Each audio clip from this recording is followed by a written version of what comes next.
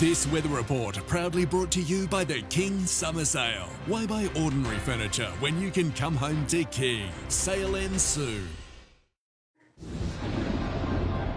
Hello again. It was another beautiful day here in Melbourne, but just like yesterday, thunderstorms have been firing to our north with a large area of the state under threat from severe weather. I'll have more on that in a moment. Melbourne, though, still under a southerly wind. That's been keeping the air above us nice and stable. And from tomorrow, we are looking forward to some warmer weather.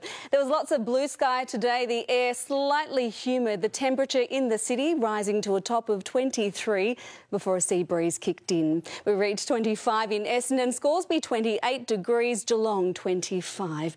And the breeze this evening still coming out of the south with the risk of storms only up in the nearby hills. So for most of us here, a fairly uneventful night in the city. Tonight's low 17 degrees. But of course right now we do have severe thunderstorms moving across central and eastern districts. Bendigo, Echuca, Rochester and Warragul tonight, just some of the locations under threat.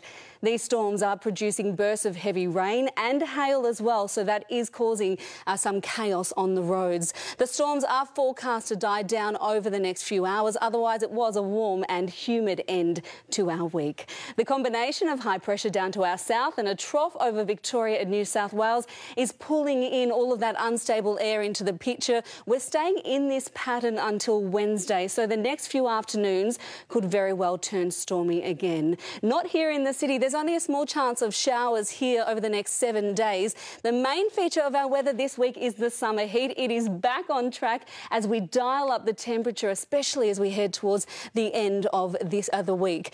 To the forecast now, the trough bringing showers to Sydney, Canberra, also down in Hobart. Nice and settled though over in Adelaide and Perth. Here in Victoria, tomorrow's weather generally dry and warm, but again we are expecting isolated showers and those thunderstorms to spark up during the evening, especially about the eastern ranges. Winds will be light and variable with an afternoon sea breeze down along the coast.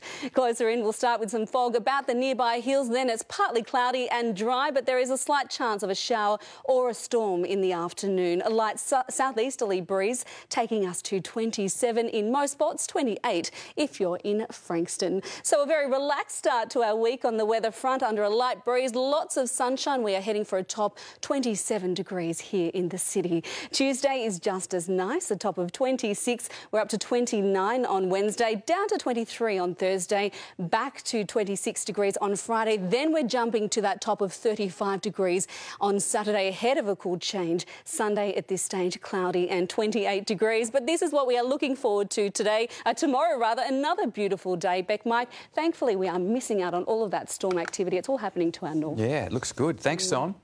And that's 7 News for this Sunday. We're live to Optus Stadium next for the Melbourne Renegades and Perth Scorchers. For now, from the 7 News team, take care. Good night.